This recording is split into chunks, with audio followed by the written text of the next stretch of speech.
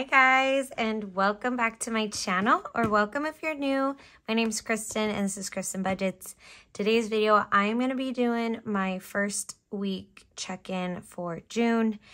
First though, because I never did a budget closeout for May or a setup for June, I'm going to kind of walk you through all that first and just show you what was going down, and then we'll jump into the weekly check-in. So if you like this type of video, definitely stick around. So I'm going to flip over to May, show you the numbers, and then I'm going to flip over to my sinking funds, show you what was going on over there, because I did have my Nashville trip that I pulled some money from. Overall, was below budget. Main reason I think is because my sinking funds, I did not push a lot of money aside for my sinking funds. I think I only did like 2 cash stuffings that I put money towards my sinking funds last month, and then the rest was just like straight to bills, and then I also did save a little bit. So yes, I do have my income here, so I don't share that, so that's all covered up. Fixed is the same. Other than that, like, I was pretty under budget for groceries too, so that's a huge part of it as well. But I did have some pretty good spending for this first week of June for my groceries because we needed to go to Costco, stock up on some things. And so, yeah. Also, parking. I did really good with parking this month. I think, because I had quite a few manager shifts, and then there were some where I actually took my time, went and found parking. And there's a couple like hidden spots that have free parking. So if it's like you find it, you take it. So that happened. So yeah, overall, the month was pretty mellow. Nothing crazy. I was under with like supplements. I did have one unbudgeted, and that was an app that I bought. I'm doing like this fitness challenge. So I did do that. But yeah, I'm not too mad about it. So then we come over here. Sinking funds were quite messy. I'm going to be honest with you. I kind of fell off with keeping track towards the end of the month. And then with my travel, I did have this amount starting, and then I added 160 with my normal like cash stuffings. But then I also was reimbursed $380 from like some medical stuff that I had paid. And then I got a reimbursement for it. So I honestly just put that towards my travel sinking fund because I didn't need it anywhere else. So I thought I could use that, which it did. It came in very handy. So beauty, I spent all my money in beauty. Same with my car maintenance. I did get new tires, and then I also got an oil change this last month. So that's depleted there. I did get a pedicure before my trip. And then for travel, so my hotel room and parking came out to $340, and my sister and I split the amount. So that was my half. I added everything up for like eating out, snacks, like we bought groceries a couple times, like small like snack groceries, and then also drinks. And then I bought a bottle for the hotel room to sip on so we can make our own drinks, and that ended up coming out to be $363. Souvenirs, I bought a sweatshirt. I bought my boyfriend a shirt. I like to buy magnets whenever I travel. So things like that. I spent $172. And then I also spent $120 on some outfits. I bought new boots and a cute like fringe vest on Amazon. So that came out to be $120. So overall, nothing crazy went down. I did have some spending for my holiday gifts. But yeah, so May wasn't too shabby. I did wish I could put more to it, but we're back on track for this month. We're going to be really consistent with our cash stuffing. It's just when I'm not consistently cash stuffing, it's not that I didn't have the money for it. I just decided to put it in elsewhere, like savings, instead of putting it into these category savings. Okay, so June, we'll come over here. We're going to do my weekly check-in in just a minute. But I thought I'd just show you the numbers really quick. They're honestly basically the same month to month, unless I see some like fluctuations in like electric, PG&E, those types of things. Personal, I think I did. Yeah, I had it at 100, but that was my birthday month. So this month we're back to just normal spending. I actually think I only spent like $50 last month anyways. But everything else is pretty much the same. I did add $20 more to Clipper. And then what else changed? Oh, my auto insurance went up. So it went up about like $58. So there's the reflection is there. So that'll be going forward. Hopefully we can get that lowered this next year. Maybe I'll revisit that in like 6 months and see. So yeah, that's June numbers. Pretty basic. That's really what my budget looks like most months. So besides that change there. So we're going to jump into the cash or the weekly check-in and we'll get going. So I do track these categories if you're new. And I like to track every week just to keep me aware of what my spending is, because I do set a budget for these categories, and the weekly check-in just helps me be more aware, makes me more intentional when I'm kind of getting closer to the higher end of the budget that I've set, or allows me to spend more money on things when I think that I can't. So we're going to jump right in. Okay, so the gray, this is my parking. This is always going to be parking. I did have quite a bit of spending this month. So this first few days I was still in Nashville, came back Saturday night, went straight back to work on Sunday. I did the shift that I worked, it was like a midday shift. And so by the time I got to work and tried to find parking, it was non-existent. So I had to park. I still parked pretty far away, but it ended up being $54 because I did work like a 7-hour shift. So it was like a big long stretch of the day. So kind of bummed about that. I thought about taking the ferry, but the time that the ferry like left and got into the city would not match up with my shift. So that was unfortunate.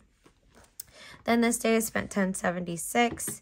And Friday, I spent $19.46. And all this week, actually, there was no games this week, but then there was games, baseball games this week. So if you are new here, I am a bartender in San Francisco, and I work near the Giants baseball stadium. So baseball games that I'm talking about are the Giants baseball home games. So for the week, I spent $84.22, and that is way higher, especially for it only being the first week of June. And they're doing the lawn outside, so if you hear any of that, I'm so sorry, but I gotta get this filmed. So for the month, I budget $200, and I spent $84.22, so that leaves me with $115.78. Cool. All right, so moving on, and then I just check these off. And all my stickers are from Sarah Marie Stickers. I'll have her link down below. And isn't this print so cute? I love this print this month. Okay, so moving on, this lighter color that kind of matches this is going to be my gas for the month, and I only had one so far. I'll probably have to fill up like towards the end of this next week, and it was $51.02. And so for the month, I've budgeted $200 for gas, and I spent $51.02, so that leaves $148.98. Cool. So if I take like $148.98 divided by the next 3 weeks, that leaves me with about $50 a week. That's usually what I spend every other week. But we'll see, because it is Father's Day weekend this weekend, and I may go see my stepdad and my mom. My mom actually got a new puppy this last week, and so I'm like dying to go see it. So I may be taking a trip this weekend. Okay, so next is gonna be this like pretty teal blue color, and this is my groceries for the month. So she has these matching expense tracking stickers. So I spent $120 at Costco. The boyfriend spent way more because that is where he gets his meat. I don't help him pay for that because I don't consume it. So my grocery bills and my Costco bills are always much cheaper. Okay, so $120, and then I also spent $62.51 at Trader Joe's. So far this month, I have spent $182.51. I budget $350,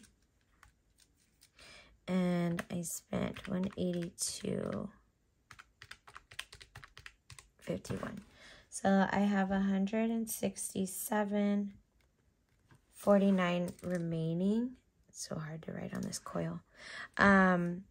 Divided by 3, so that's about $56 a week, that's totally fine. That's usually what I spend. I usually spend about $55 a week on groceries. So yeah, I'm plant-based. Sorry if I just keep repeating myself. But yeah, so it's pretty affordable to eat with my lifestyle. This day I went to Pete's. I was out running errands, and I think I had a chiropractor appointment and another appointment, and I had not eaten. I just like got up. I think I worked out, and usually I'm like really good about like eating after, but because of my chiropractor appointment, I skipped my food. So I just picked up a plant-based, they have like a sausage bagel sandwich with a just egg, which is a vegan egg. And so they have one at Pete's Coffee, and this is just that sandwich. I didn't even get a coffee. So $7.92 for eating out.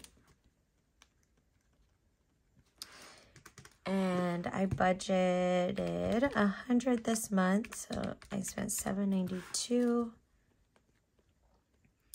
That leaves $92.08.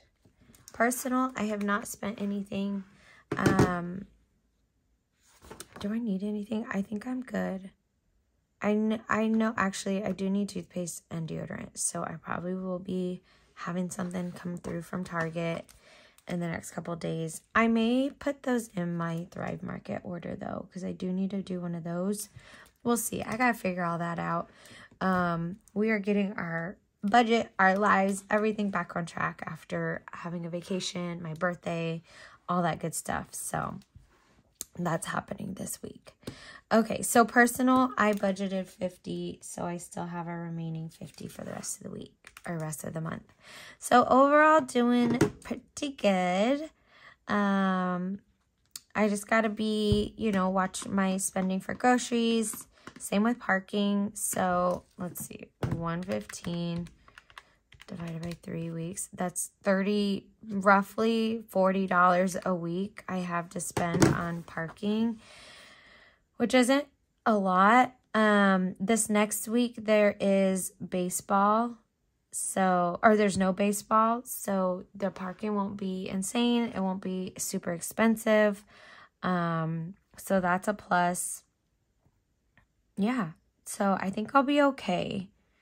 And then I'm off this weekend, like Saturday and Sunday.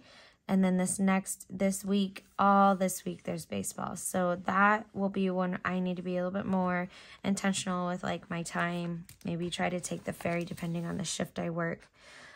So we'll see. But now that I see like how much I've already spent, it kind of puts things into perspective for myself.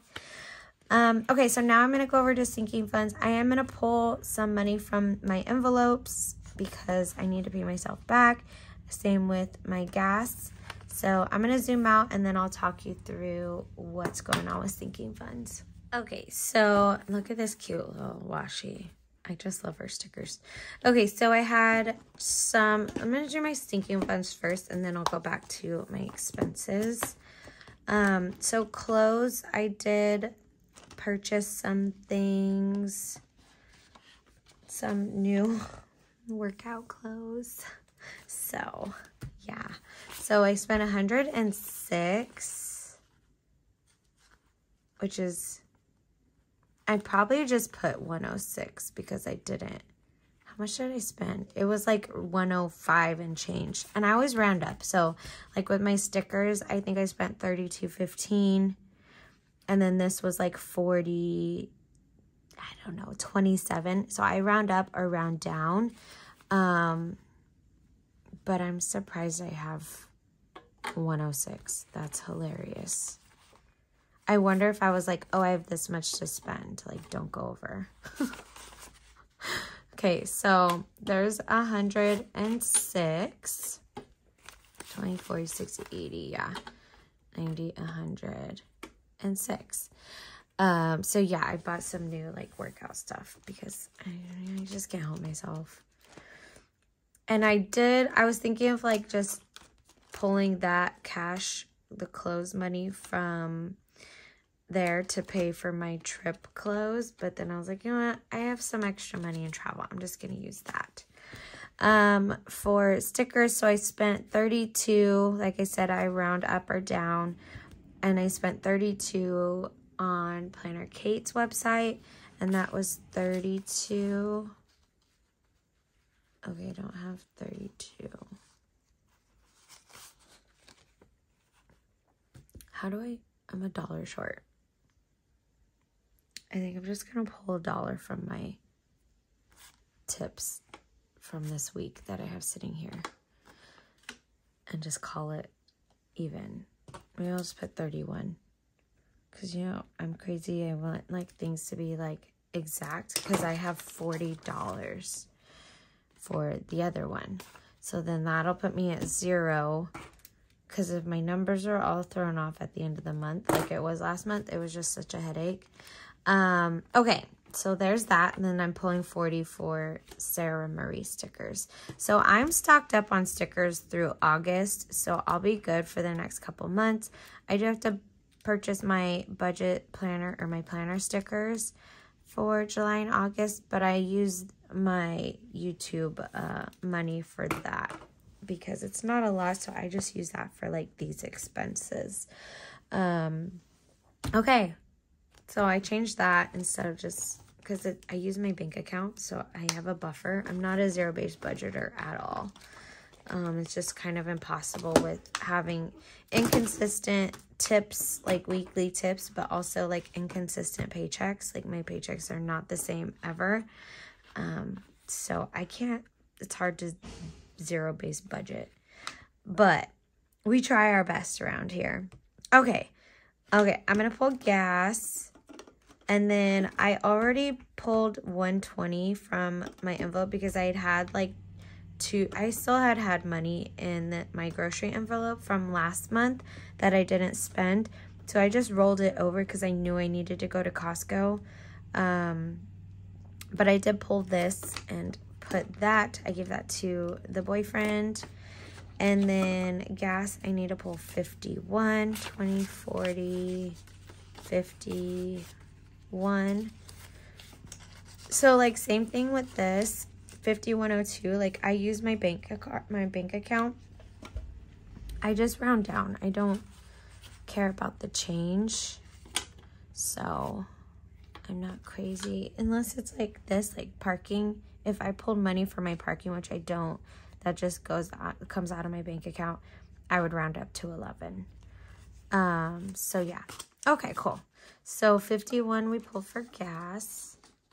And then for groceries, I didn't pull this, but I don't have $62. I've got 40. So we're going to pull this. We're just going to put this back into the bank because I use my debit card for this. And so with my variable bills binder, like envelopes, especially these, eating out, groceries, and gas, they're more of just like an allowance for me to spend each week. But as long as I'm staying within this budget within the month, I'm fine. But I do just like to put some like spending money into my envelopes for me. Because I always just use my debit card and then I just pay myself back with this cash. So I don't know if that made any sense to you guys. I hope it did, but that's what makes sense for me. But when it comes to my sinking funds, like I want them to be all like balanced out. So that's why I changed that to 1. So my numbers wouldn't be off when I go to close out my sinking funds at the end of the month.